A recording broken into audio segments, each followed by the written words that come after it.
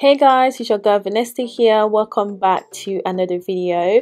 I'm back with yet another creamy yet very moisturizing deep conditioning treatment. Now if you deep condition your hair on a regular basis, guys, I promise you that your hair is not going to fall out. Now lots of you guys liked the previous videos that I shared with you where I was sharing how to make some deep conditioning treatments, and some of you guys actually went ahead and tried them, and I had really positive things about that. And yeah, it's very encouraging to show you guys more, and these things I do try on my hair as well, so if it works well you will definitely get to see the video because there's love in sharing. So if you're interested in how to make this, definitely make sure that you keep on watching and you watch till the end of the video so you get to see all of the steps and also instructions on how to use it.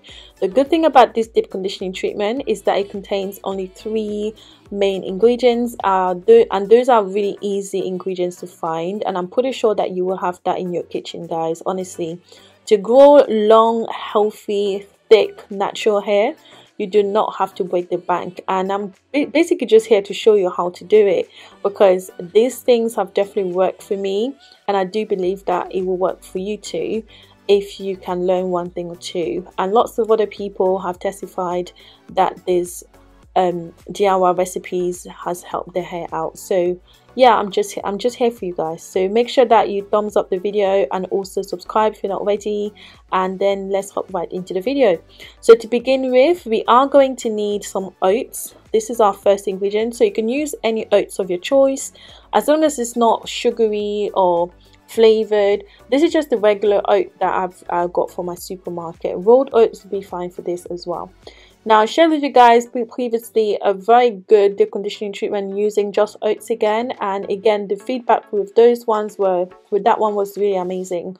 Oats are really good because it contains zinc and iron and also omega-6 fatty acids, and these help to stimulate dormant hair follicles and promote hair growth.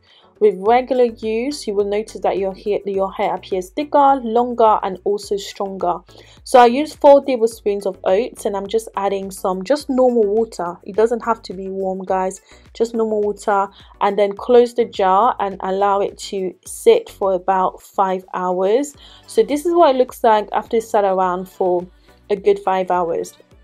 So at this point, the oats at the bottom are really soft, just like if you're making like overnight oats, for example. That's the kind of texture that it had. So I'm just going to give it a gentle stir. Then I'm going to go ahead and use my hand blender and just give it a little bit of a blend. It doesn't have to be, you know, really smooth. What we want to achieve from this is oat milk.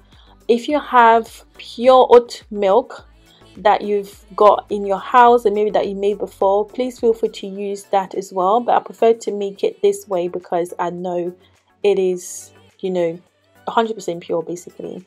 So I'm now using a wig hat here, and I'm just going to go ahead and sieve it, and then what we're left with is basically the milk, just like you can see here. Now we're going to move on to the next step after we finish this.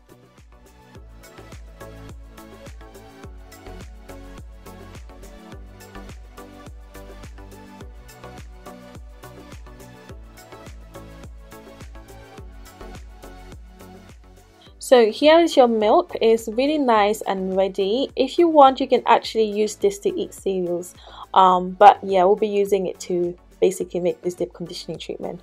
So I'm now going to go ahead and add in some corn starch. So corn starch, again, really beneficial for hair because it helps to absorb excess oil and sweat on the scalp. It helps to regulate your pH. It prevents scalp odor, it promotes hair growth, reduces frizz, it adds volume and thickness to thin or fine hair as well. So it's quite beneficial, you know, in your hair regimen. So I use 1.5 tablespoons of cornstarch, and I'm just giving everything a really nice stir until the cornstarch has completely dissolved or melted in the oat milk that we made earlier.